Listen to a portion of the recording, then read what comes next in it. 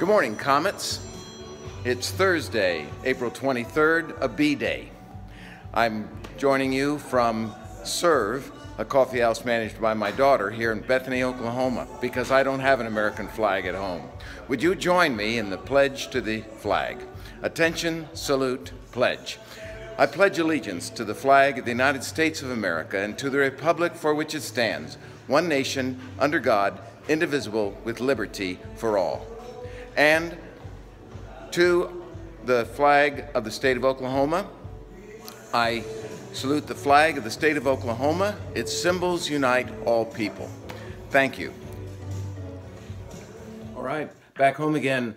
Please join me to observe a moment of silence, to reflect, pray, meditate, or engage in any silent activity that does not interfere with others. The moment of silence shall begin now.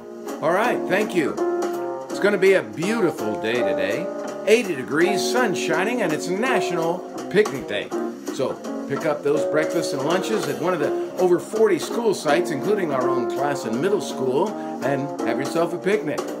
Happy birthday going out to Lily Huang Nguyen, Emily Savannah Marks, and Koi Sakura Major Sweetheart.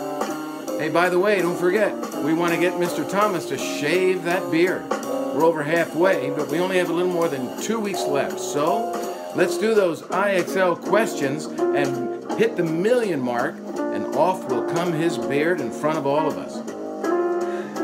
We're going to close today with a presentation by Evelyn Stockton singing our national anthem. Thank you, Comets. Have a great day. Oh, say, can you see by the dawn's early light what so proudly we hailed at the twilight's flash gleaming, whose broad stripes and bright stars through the perilous fight o'er the